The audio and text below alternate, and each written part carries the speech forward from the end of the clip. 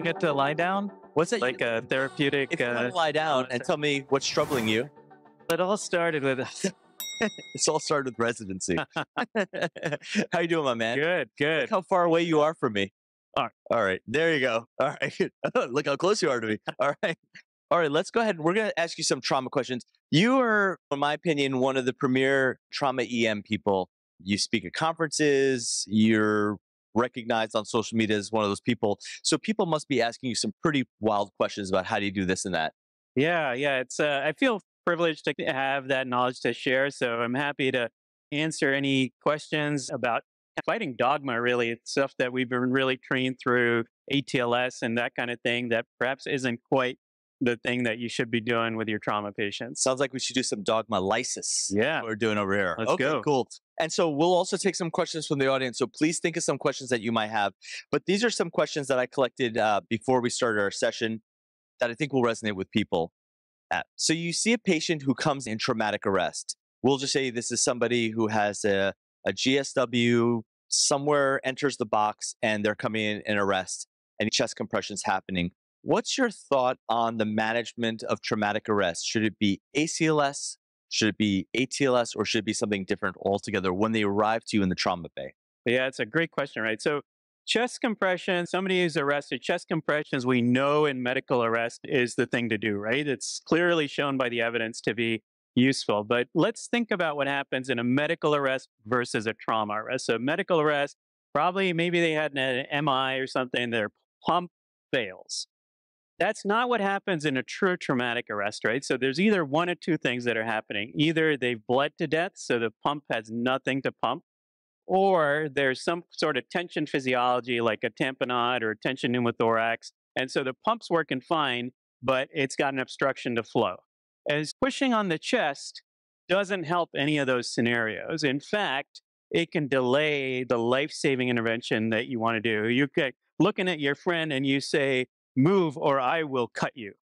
And that's what happens because you have to relieve the tension or do a thoracotomy or whatever it is. And you can't do that if your buddy's on the chest pumping for no good reason. What about the fact that it makes them feel better that they're doing something? That's great, but like the patient's dead. That's fair. That's fair. So what's your sequence of procedures that you do when you have that person in traumatic arrest? Yeah, it's a great question. So usually I try to follow what's called, some people have written this out like a hot algorithm. So address things that you can immediately reverse. So is there any external hemorrhage? Control that. Oxygenation, so get a tube down or put an LMA down or bag valve mask. Tension and tamponade are the next. You can use your ultrasound quickly to identify one of those things. You can do bilateral finger thoracostomies prophylactically, or if you have the skills, you can proceed to a thoracotomy if that's needed.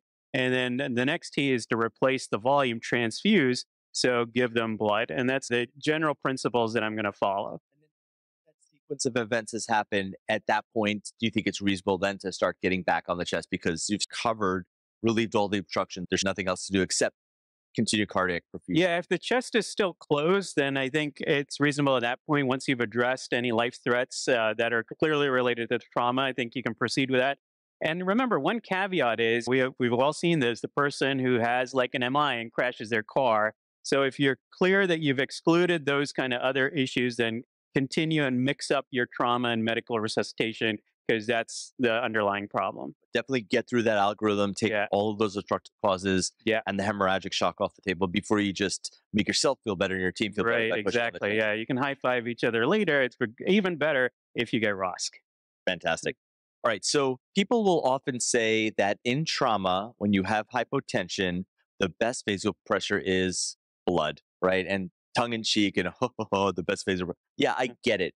But not everyone works in a center like yours, because I heard what happens in your center is that the angels come down from the trauma bay and deliver you a massive transfusion protocol every time. Not everyone works in that center, man. So we are the angels. So my question to you is, for centers that don't have blood as accessible in the trauma bay, is there ever any circumstance with the person who's acutely hypotensive to use vasopressors for the management of hypotension? And you've touched a raw nerve right there. Go for it. Right So for the this has chest. been a question that's been asked for years, right? Because we've looked at this in other forms of shock, sepsis, etc. Then clearly vasopressors have a benefit of there when applied early. We've had a bunch of talks already about that. But so similarly, the trauma community looked at this, whether it was useful to get, and they did a bunch of studies looking at whether they give epinephrine, norepinephrine to a person who's hypovolemic, or even after they fill the tank with volume. And in all those studies, they showed actually worse outcomes in the patients that got vasoactive medications. But to understand why that is, you have to delve into how end stage hemorrhagic shock works. So when this person is about to die, what we always think about for hemorrhagic shock is that it's vasoconstrictive shock. But actually, towards the end of it, it becomes vasodilatory. And the reason is that there's actually a number of mechanisms that kind of affect the receptors that can attach norepinephrine or epinephrine molecules and actually downregulate them. So even though there's a high volume from your fight or flight response of adrenaline and norepinephrine in your body, there's not enough receptors to get them into the cell. And when you give externally even more, then they're just fighting for a small number of receptors. But there's one agent or one pressor that is actually in deficiency in vasodilatory states, and that's vasopressin. And so there is some evolving evidence that shows both animal and human trials that have shown the benefit of utilizing vasopressin in early resuscitation for hemorrhagic shock. And there still probably needs to be a little bit more work on it, but if you're going to give a vasoactive medication, think about giving vasopressin.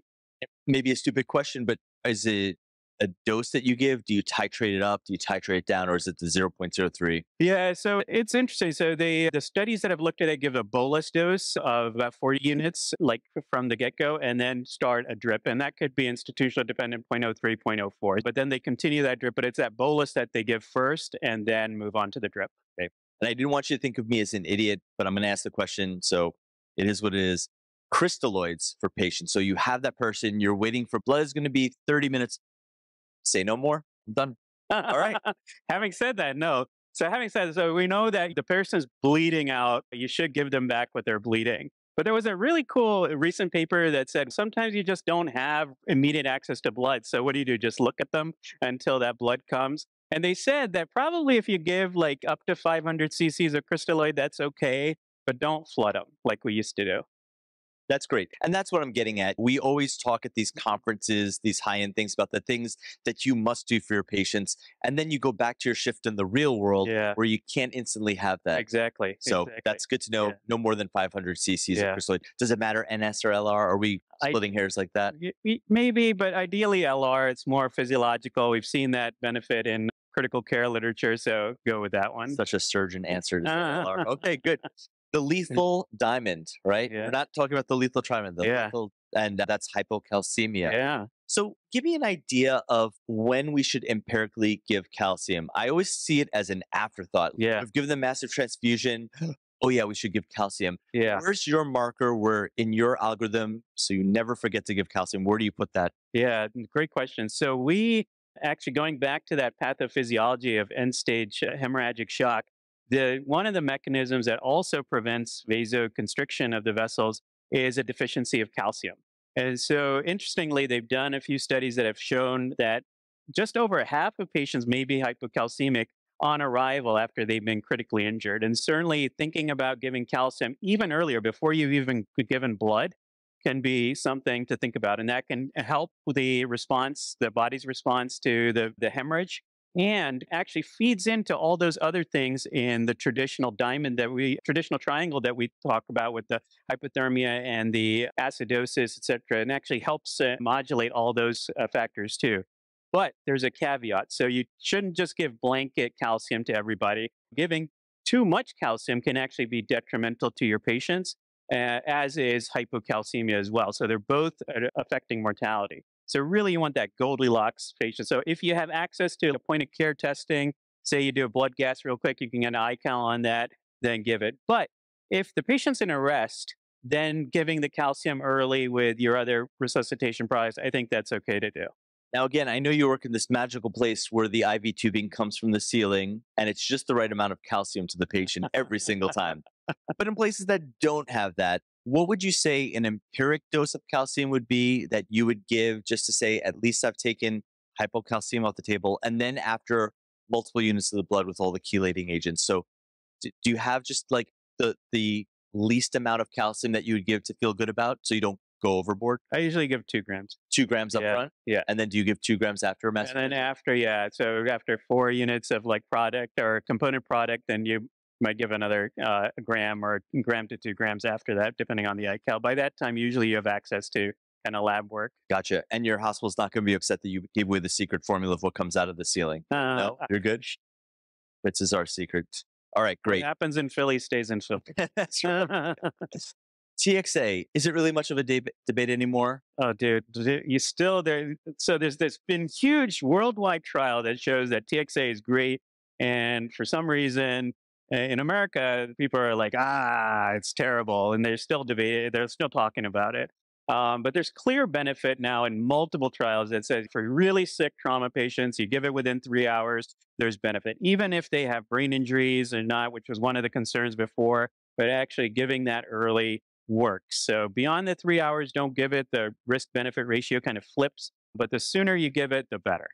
And then is there much of a debate about the dose? I'm starting to see people do, I like to use 1 gram. I like to use 2 grams. What is the best evidence that we have for how to bolus people? Yeah, it's a great question. So traditionally, we've given like a gram bolus and then a gram over 8 hours. That's what most places will do. But there's been a few papers that have looked at this. There's a great paper, the STAMP trial that came out of Pittsburgh primarily. It was a pre-hospital trial. They looked at different dosing regimens, and they said actually in the sickest patients, actually giving 2 gram bolus up front is the better way to do it. And that group of patients actually did much better down the line. And if you think about it, logistically, it's actually pretty easy to do. If your pre-hospital teams are giving it, they can administer just the 2 gram bolus real quick. In the hospital, you can give it in the trauma bay so that anesthesia doesn't have to worry about it later when they're up in the operating room. So I think if you're implementing TXA in your place, give it early and give 2 grams. And if you're giving the 2 gram dose in those trials, are there any adverse effects versus the 1 gram bolus? Yeah, so potentially there's a risk with TXA in general of increased venous thromboembolism. But my take is I can deal with a complication in an alive patient. Trying to revive dead is like much more difficult. That's a big complication. Dead. Yeah. Yeah. Cool. All right, Zap. Thank you very much. Yeah. We'll take some questions from the audience. We can take one or two. All right.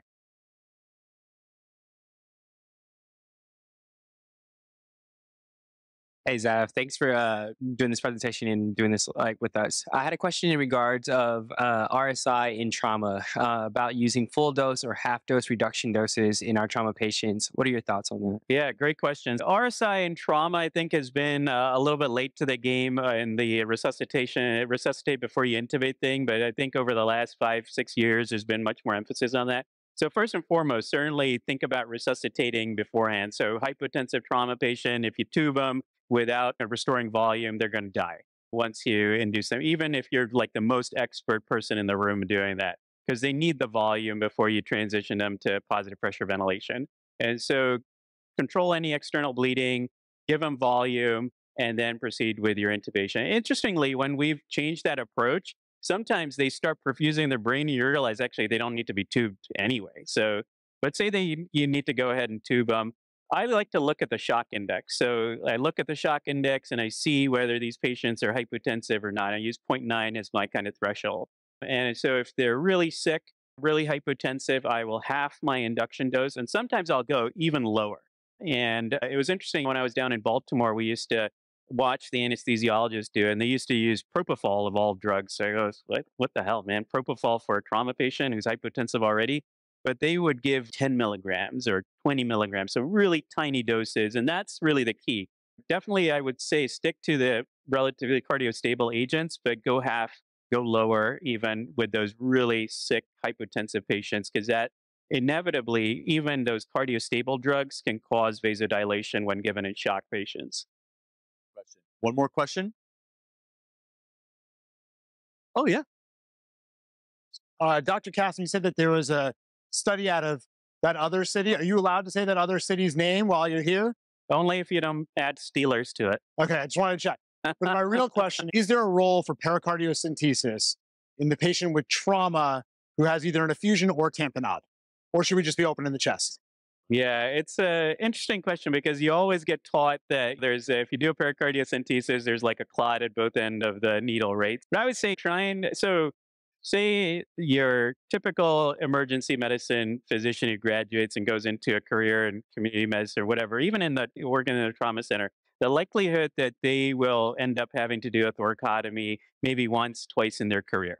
And so maintaining that skill and knowing what to do when, and actually the inertia of actually progressing to this procedure might be real challenging to them.